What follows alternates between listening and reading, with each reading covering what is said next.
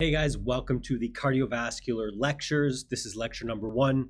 Let's get started. We are going to first talk about cardiovascular embryology. So let's get started with a multiple choice question. As always with multiple choice questions, hit that pause button, figure this one out, and then come on back when you think you have the right answer.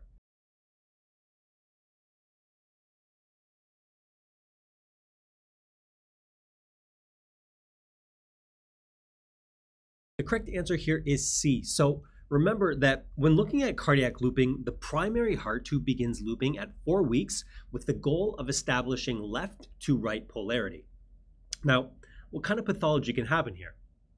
Well, one major defect that can happen is when we have a dyning defect and it doesn't rotate correctly, leading to a condition known as dextrocardia.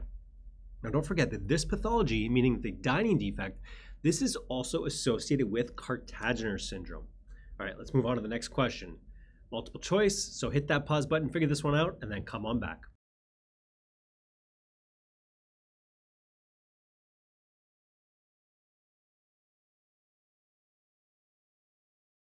The correct answer here is D. So one of the most important concepts that we need to know about cardiac embryology is the septation of the chambers. And this is a multi-step process. Now for this specific question, we need to know that the septum primum closes against the septum secundum, thus sealing off the foramen ovale soon after birth. This is done thanks to an increase in left atrial pressure and a decrease in right atrial pressure. All right, now let's take a look at the next couple slides. They're in your book. I want to walk you through a quick review of the steps that take a developing heart from wide open to the fully formed atrial septum. All right, now in step 1 here, we see that the septum primum grows towards the endocardial cushions, leading to a narrowing of the foramen primum. In step 2, the foramen secundum forms in the septum primum, while we see the regression of the foramen primum. In step 3, the septum secundum develops on the right side of the septum primum, while we see that the foramen secundum is maintaining the right to left shunt. In step 4 here, the septum secundum expands and covers most of the foramen secundum. The residual foramen is then known as the foramen ovale. And then in step 5 here, we see that the remaining portion of the septum primum forms the one-way valve of the foramen ovale. Now, at this point, the septum primum closes against the septum secundum, thus sealing the foramen ovale shortly after birth when the left atrial pressure increases and the right atrial pressure decreases. During infancy and early childhood, the septum primum and septum secundum fuse, thus giving rise to the atrial septum. Now, what happens if the septum primum and secundum don't fuse properly after birth? Well, we get what is known as the patent foramen ovale. Most of these can be left untreated as long as they aren't symptomatic. All right, let's move on to the next question. Multiple choice, go ahead and hit that pause button, figure this one out, and then come on back.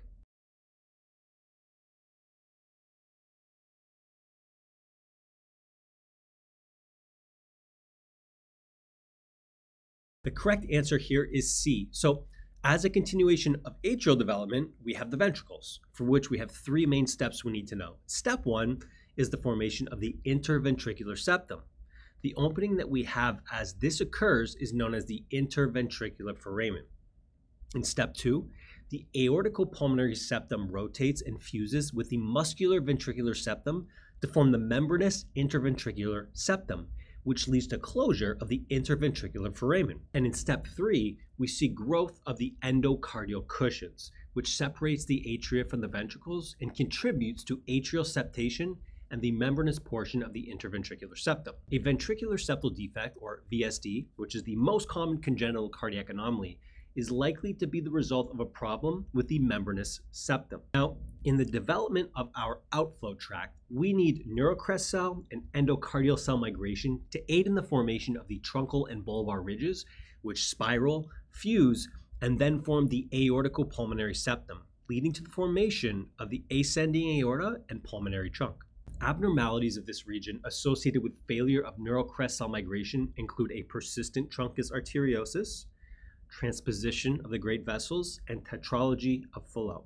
Also, don't forget that the aortic and the pulmonary valves are derived from endocardial cushions of the outflow tract, while the mitral and tricuspid valves are derived from fused endocardial cushions of the AV canal. All right, let's do two matching exercises about heart embryology just to test your knowledge of the heart structures and their origins, and then we will move on. All right, here is your first matching exercise. Go ahead, hit that pause button, figure this one out, and then come on back for the correct answers.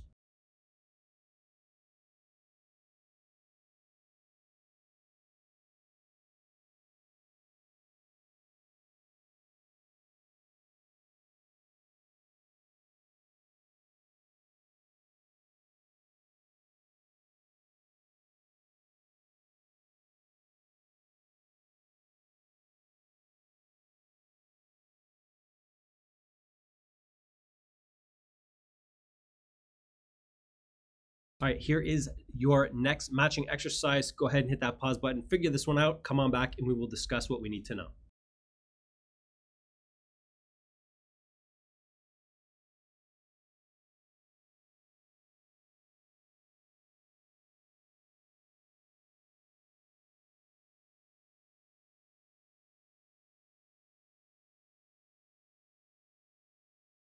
All right, let's go over all these structures and their derivatives just really quickly as a refresher. This is stuff you should know, so I just want to touch on it quickly. So the ascending aorta and pulmonary trunk, these are from the embryonic truncus arteriosus. The outflow tracts of the left and right ventricles, also referred to as smooth parts, are derivations of the bulbus cordis. The trabeculated part of the left and right ventricle come from the primitive ventricle, while the trabeculated part of the left and right atria come from the primitive atrium. The coronary sinus comes from the left horn of the sinus venosus, whereas the right horn of the sinus venosus, this gives rise to the smooth part of the right atrium, also known as the sinus venereum. The endocardial cushions, these give rise to a few important structures like the AV and semilunar valves, the atrial septum, and the membranous interventricular septum. The superior vena cava, this comes from the right cardinal vein and the right anterior cardinal vein, while the inferior vena cava comes from the posterior, subcardinal, and supracardinal veins. And finally, the primitive pulmonary vein gives rise to the smooth part of the left atrium.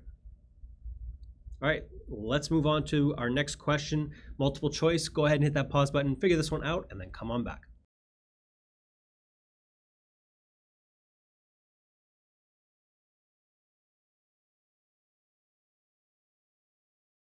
All right, your correct answer here is B. So fetal circulation is always high yield. So let's take a quick look at the highlights that we need to know in order to confidently walk into the exam. So a couple things to keep in mind before diving into the pathway of fetal blood. First, remember that umbilical arteries, these have low oxygen content. The umbilical veins, these are about 80% saturated with oxygen. The umbilical vein also has a PO2 of around 30 millimeters of mercury. Now, when a baby's born, takes its first breath, we immediately get a decrease in resistance in the pulmonary vasculature. This increases the left atrial pressure as compared to the right atrial pressure, and this will close the foramen ovale. Now, an increase in oxygen and a drop in prostaglandins, which is the result of placental separation, leads to closure of the ductus arteriosus. Now, remember that if we need to close a PDA, what medication can we use? Indomethacin. Now, what can we use if we want to keep it open? Prostaglandins. All right, now there's three shunts in fetal circulation that we need to know. First, hepatic circulation. This is bypassed as blood enters the fetus through the umbilical vein and moves into the IVC via the ductus venosus. Now, most of the oxygenated blood that reaches the heart, which of course does so through the IVC, moves through the foramen ovale into the left atrium. And then the final shunt is the result of high fetal pulmonary artery resistance due to low oxygen tension. And what happens here is deoxygenated blood from the superior vena cava will make its way to the descending aorta through this pathway. Right atrium, the right ventricle, the main pulmonary artery, the ductus arteriosus, and the descending artery. All right, let's do a quick matching exercise. I want you to hit the pause button, figure this one out, come on back, and then I'll give you the correct answers.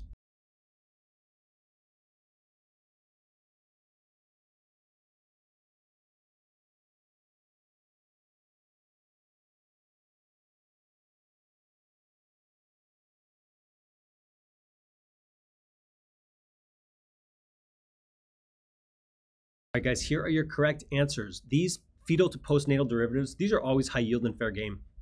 So you want to make sure you know these. They're in your books. This is one of those topics where there's a lot of really easy points you can accumulate. And like I always say, you want to accumulate the easy points everywhere you can. You can't miss out on these easy points, because the more little easy points you accumulate, the more leeway you have to make a couple mistakes here and there, but also the next level, it's going to take your score there. If you're going to do good, accumulating a lot of little wins here and there will make your score great.